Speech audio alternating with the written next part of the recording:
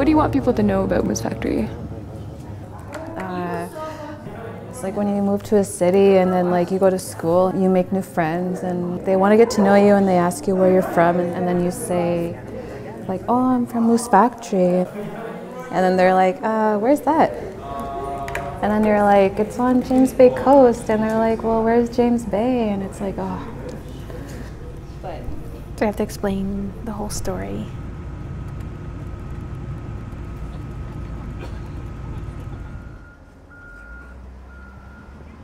The thing they ask too, like after they find out you're from Moose Factory, they ask you like if they make moose here because of Moose Factory.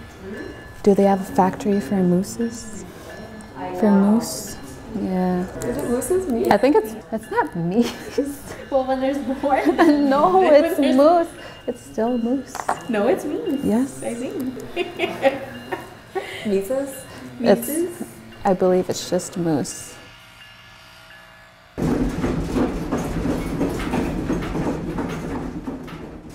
If we don't continue practicing our Cree ways, we're just going to be assimilated into the Canadian system. We're going to be part of that system. That's not who we are.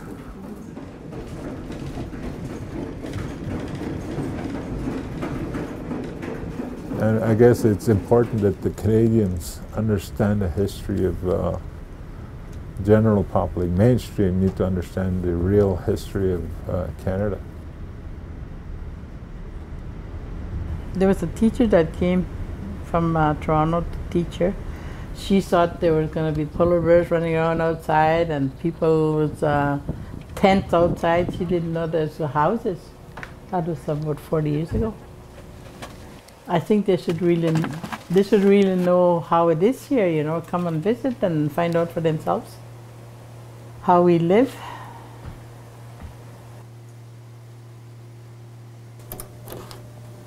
Good afternoon and a good day. This is Eli, your DJ here today. Happy Monday out there to all of you in Radio Land. It's turning out to be a very lovely day here in the Moose Factory, Moose area. Seeing the sun actually. You can see the sun peeking through the clouds. It's like looking right at me, right through the CJFI magic window. We received a request. This is from the Sewing Circle, and they requested Dolly Parton, Loretta Lynn, and Tammy Wynette with silver threads and golden needles. Here they are on the island. Back in the 1600s, I believe, when the Hudson's Bay first came here, 1673, I believe, Moose Factory was founded by the English. First put on a map, I guess. And I believe, you know, the Hudson's Bay Company, there was a really big fur trade in this area. Like, so a lot of natives, they started settling here on Moose Factory. There's a museum here. Usually they would leave the doors open in the summertime because we get tourists that come here. But I haven't seen them open this year. Me and her used to sell fossils. We would set up a table and put our fossils there, try to sell our fossils. Yeah. They always talk about tourism, but nobody's doing anything about it. Were there a lot of tourists that used to come here? One time, yeah. What did they come to see? I think it was the history. They probably came here and expected to see teepees and all that kind of stuff. I think a lot of the tourists were surprised to come here and see Pizza Hut and KFC down the road.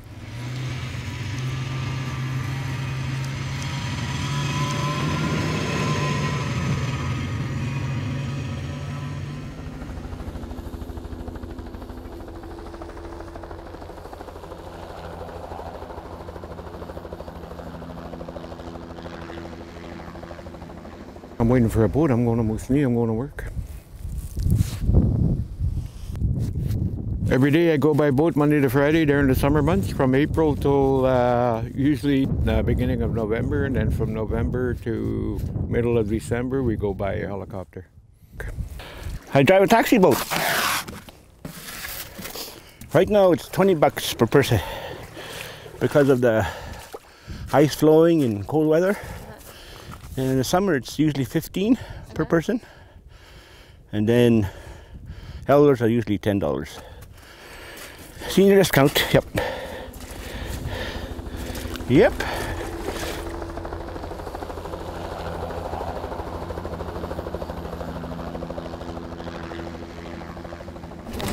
Paris, you're on next. Paris, Kaylin, Grace, Faith, John, and Michael. You're on the next one. I'm going to school, Northern Lights Secondary School in Moosecraft. It's chopper season. It's called choppers. Why? Because the river's freezing over, so we can't take boats, and it's not frozen over, so we can't take vans, so we have to go over in choppers.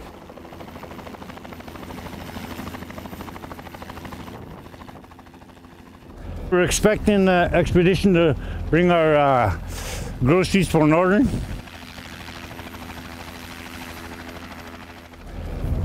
Sounds like they're revving up now in the airport.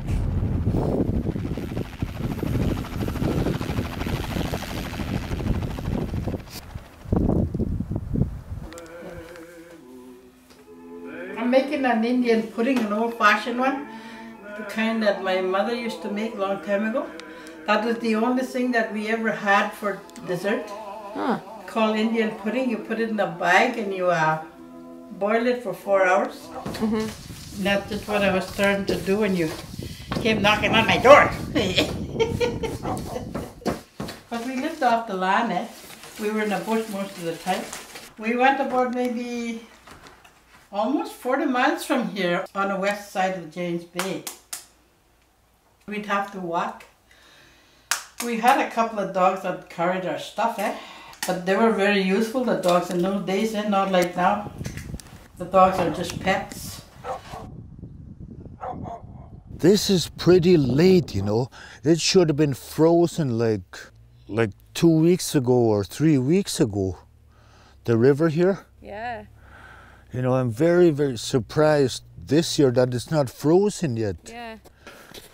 The elders had advised me to go back to my more wild meat diet. Right. So I have a lot of wild meat now. Like, I get it off the river, kill a moose every fall and catch the fresh fish, and some other people give me, and, you know, they say, hey, I got an excess supply of this meat or that meat. I got my first goose 2 years ago or 3 years ago. So yeah, I like spring hunting. I haven't got my moose yet. You have to scrape the hide and like soak it, smoke it. And that's something that I would like to learn too.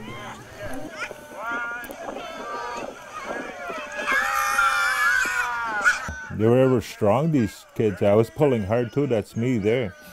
They were all stretching the hides as part of the tanning process. This has been in place with this teepee here probably a good 12 years now, and it's like a school. We all get together around the fire, cook, talk, stories. I have a hide here that's complete. It has a smell of a smoky, I don't know, hide. I don't know how else, but it's just like it reminds them of their grandmothers. We value that smell. Yeah, I love it here. Yeah, it's nice. It's beautiful. You can go in the bush anytime. You know, I like to play my music. It's, you know, everybody. So you have a good family. I have a girlfriend. I have a child on the way, actually. January 1st is the due date, yeah. So I'm looking forward to that. We have nicer houses than we don't live in shacks. Just kidding. Pass the maple syrup, stuff like that. We don't talk like that. But we do have our like native slang, like just stug, that means like holy cow, or like that's crazy, like just stug. We have little slang like that, so. Here was the Horton Hall Residential School. This barbed wire, well, there was barbed wire on the top, and this fence here, this big fence that encloses all the, you know. Well, we were told, no, you don't speak you're a Cree here, you know. You're going to speak a new language all the time, English, and that's it. So a lot of us lost that. Like it was, we were nearly like ashamed to speak our own language, you know. Oh yes, it's boiling. Look at it. I was a real gambler, and a heavy smoker. So I really needed change in my life. And it's called I Got Saved by the Lord. That's 27 years ago. So I don't smoke and I don't gamble.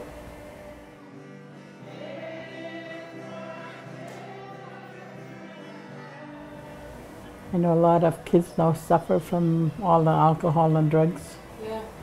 I think every family on the island is affected by that. You know, I'm kind of both. Like I'm Christian and I still hold on to my native beliefs. That sounds nearly like What? very, yeah.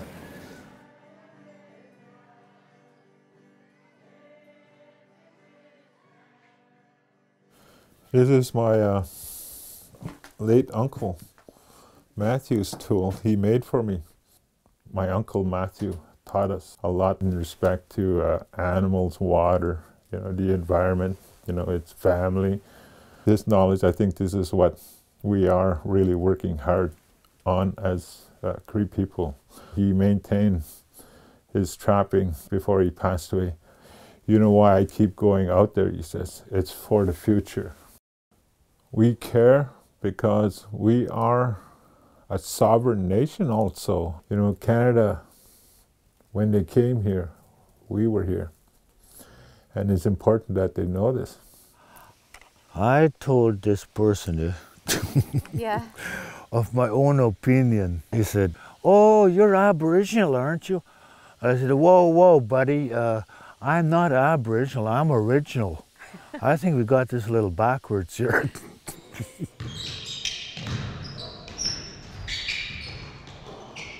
I'm a light-skinned native, right? So nobody really gives me racism, like down south or anything. Like, whereas like somebody that's dark-skinned might get some little remarks or like get treated differently. Because one time I went to, it's a game store, right? Looking around and picked up my games and this guy came, he was working there, right? You know how they're friendly and they want to help you out and, you know, on your purchase. So he helped me out, he's like, yeah, that game's good, whatnot. I showed him my status card, right? And his face totally dropped, like he changed his attitude and he didn't, like he was just kind of like, you know, like kind of disappointed that I was native or something, you know? I kind of went through that. That was pretty bad.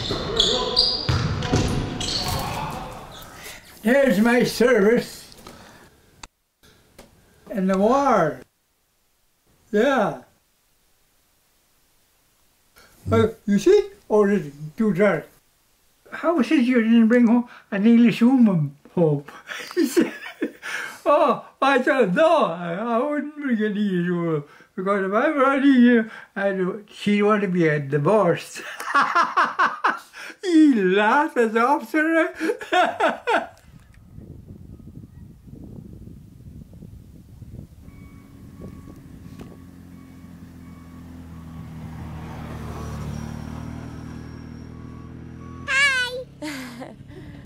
Hi. Am I on TV? Yep. Yeah! We get whales up here. Beluga whales. Oh, and we had a polar bear last year. Oh yeah. Polar bear came to the dump, but they had to shoot it. I've been crossing this river since 1999. This is the first time ever I'm going to be going by boat on December the 2nd. Very unusual. We are in the basin. All the water from down south, all the mines, all the farming flows by right all down the bank here. Everything comes down here. And how is the future going to be for our children? Now people wouldn't be able to live off the land because there's hardly anything out there. We used to get a lot of geese at one time. Out there, you hardly see anything now. All the geese are going west, different route. I miss the city sometimes, but I like being home here. Because it's like you have more freedom, like you can do, like you can just hop in your vehicle and go to the store and be there in like 5 minutes, like two minutes. Yeah, but I like the city. I like shopping, so. I enjoy myself here. Like I do play basketball, play guitar, you know, I play in a group, I work. You know, I'm quite busy. You know, I keep myself busy, so I enjoy my life here. When I'm older, I'd like to come back and see if anything's changed. Would you want to live here? Maybe like when I'm really old. A lot of the young people that are growing up, they get their education and they leave it to go down south. You can't blame them. They're more modernized. You know, they always say that the young people are the future.